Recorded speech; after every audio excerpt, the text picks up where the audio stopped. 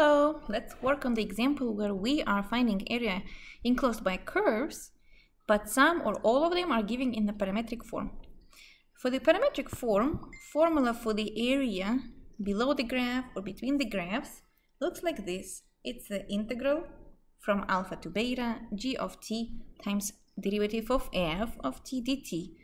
This is coming from the formula that area is integral from a to b y dx. So y is g of t, and then derivative of x based on the chain rule will be f prime of t times dt. So that's how this piece showed up. And t is defined from alpha to beta. Sometimes you may see that the integral might go from beta to alpha if the point f and g is the leftmost endpoint. In this example, we're asked to find the area bounded by two curves. One curve, let's call it curve number 1, is given in the parametric form x equals t minus 1 over t and y equals t plus 1 over t. And then the curve number 2 is given as y equals 26 over 5.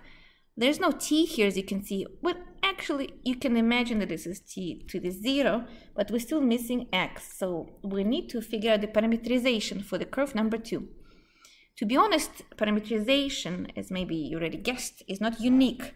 You can figure out different x and different y using the parameter t, and it might represent exactly the same curve. Y equals 26 over 5 is a horizontal line, as you understand.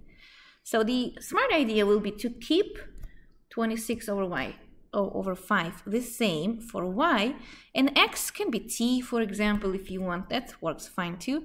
But it would be smart to match the x which we already have for the other curve, because then we don't have to be bothered with different dx cases, and it's just convenient. So let's choose t minus 1 over t, and this works. So you can actually check yourself that it works if you check for different t's and so on. So this, we have curve number 2, curve number 1, and if you graph curve number 1 over here, you see the graph of it, and then curve number 2, y equals 26 over 5. That's a little bit more than 5, so it's a line, and now we have the area that looks like this. This is the area we're looking at. So first of all, let's find the x. The x is in the formula over here. See, this dx is in the formula, and that's why it was smart to choose the same x for both curves in the parametric form, because now the x will be the same.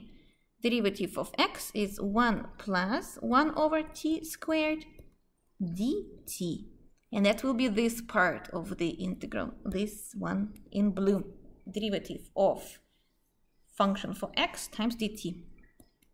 Perfect. Now, to build the integral, I also need to find points of intersections. Where do they intersect, those two graphs? So these are 2 points I need. Then let's find them. To find those points of intersections, I will use that we have y equals 26 over 5 and y equals t plus 1 over t. And solve the system.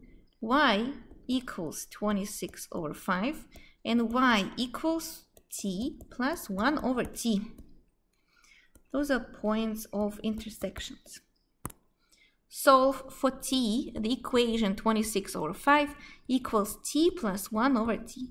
Since t is not 0, let's multiply by t to get rid of the denominator.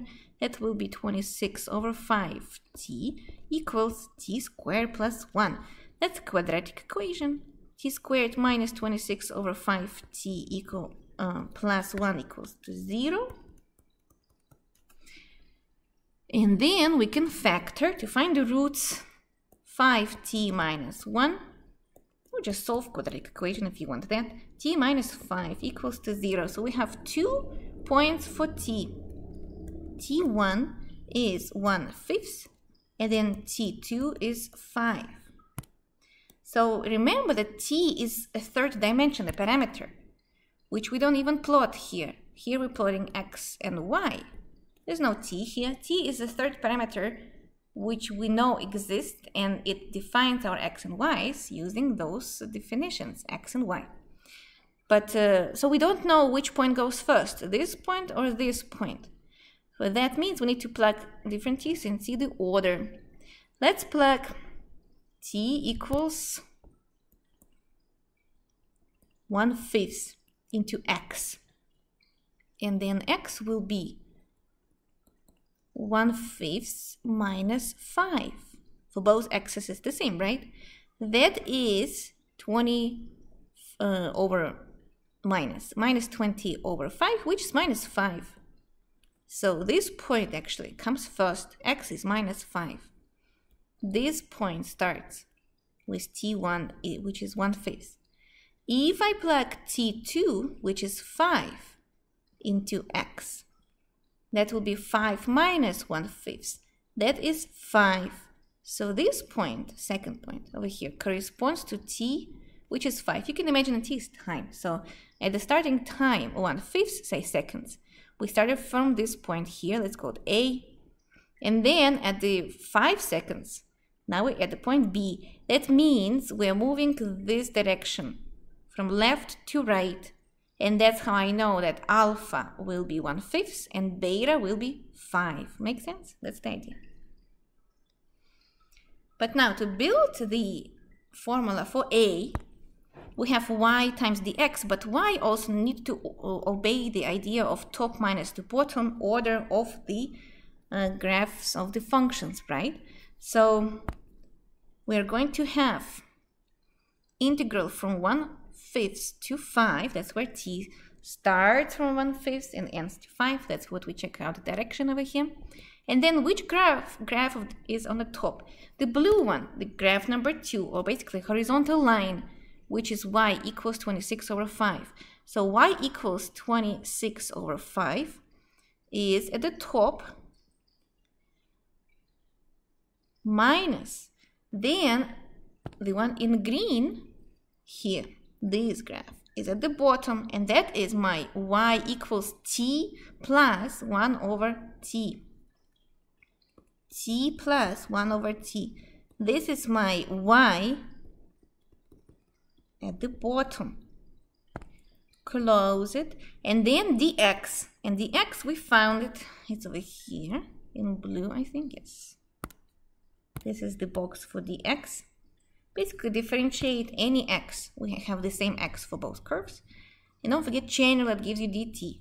So derivative of x is 1 plus 1 over t squared. And then by the channel, dt pops out. So the hardest part here is to build this integral. Now you can collect terms, FOIL, and finish integration. Integral from 1/5 to 5. You will have 26 over 5 minus t minus 2t minus 1 plus 26 over 5t minus 2 minus t to the minus 3 dt. Now you integrate term by term. Integral, no integral anymore. 26 over 5 will be 26 over 5t minus t squared over 2. What is integral of 1 over t?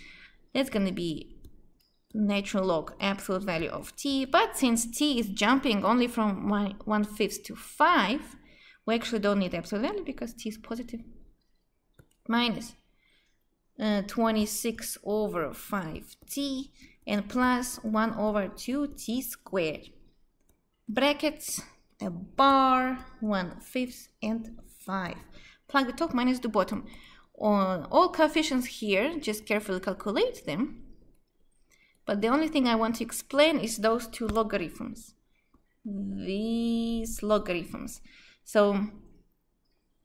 I'm having, oh, actually this should be minus natural log, yeah. Minus 2 natural log of t. Everything else looks correct. So I will have minus 2. And then when I plug, so I simplified all of these, but I want to explain you how to simplify a logarithm just in case. I have ln of 5 minus ln of 1/5. Do you remember the properties of logarithms? The properties of logarithm tells you that this is ln of 5 to the minus 1, which is what? Minus ln 5. Because using properties of logarithms, this, let me choose another color. this exponent can go down, or basically not go down, you multiply by negative. And 1/5 is 5 to the minus 1. So now you end up to have 25 minus 1 over 25, and minus 2 ln 5 plus ln 5, because minus minus gives you plus. See this minus and this minus gives you plus. And finally I will have, you could simplify 25 minus 1 over 25, but it's fine. And I will have minus 4 natural log of 5/5. This is the box, this is the answer, this is the area bounded by the given curves, but one curve was given a parametric form, and then another curve we created parametric form, the convenient one we wanted. And to be convenient, we matched our x's, and y was already given 26 over 5. Then we had the graph, we graphed the first curve and the second curve, figured out who was in the top, who was at the bottom. Then we found 2 points A and B as points of intersection over here. This was the process of finding points of intersection. And then we found who comes first, because that's actually not obvious who comes first. Even though t 1/5 goes first, then 5, that doesn't mean that x and y go in the same order. That's why you have to plug and check that yourself. But then indeed it was from left to right, so we plugged it into the formula of area and then integrated it. Hopefully now it's a little bit more clear, and thank you for watching. See you next time.